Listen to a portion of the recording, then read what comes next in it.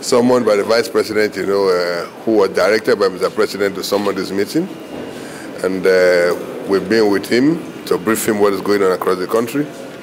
And what is important is for us to convey to Nigerians that the President is empathetic about what is going on in the country.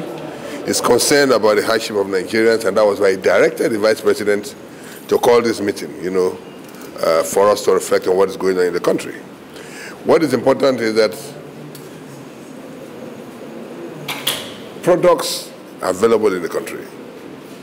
And we believe that between now and the weekend, there will be availability of products across the length and breadth of the country.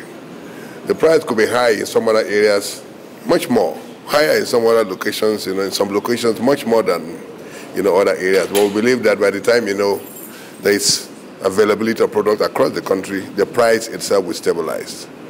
But what is important is that government is not fixing prices. This sector is deregulated, and we believe that with the availability of products, the price will find, its level. And this is important, for Nigerians to know. The summary is that the President is empathetic about what's going on. That's why he directed this meeting.